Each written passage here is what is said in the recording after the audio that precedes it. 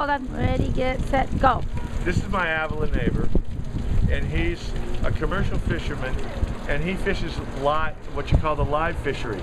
He also helps transport the live fish up to San Francisco, and he has something to say about when the fish went away. Well, most of it when the boat came here. The seismic boat has been scattering the bait and fish ever since it got here last year. What boat is that? The seismic boat they got, the low energy one. And what are those guys called, those boats? I think they're owned by a company called Flugro, and I think they're called the Pacific Star and the Blue Ray, I think. Okay, and what information do you have about those boats?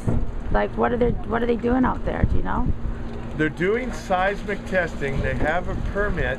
It's very low level compared to what's going to happen in November. I think they're owned by the oil industry.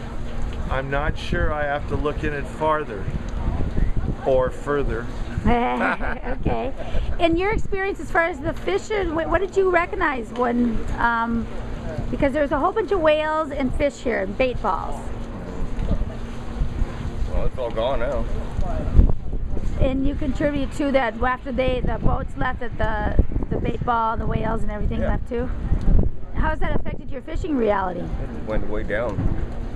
So it went from abundance to nothing. Yeah. And today is September 1st, 2012. We're at the Avila Beach, or not the Avila Beach, we're actually at Port San Luis in Avila Beach, California. And we are here to just bring attention and accountability. What's Even that? the bait boat's not getting any bait. We're gonna interview them. Okay, that's a good idea. All right, you guys, well, thank you very much. You're very welcome. Thank you. Bye-bye.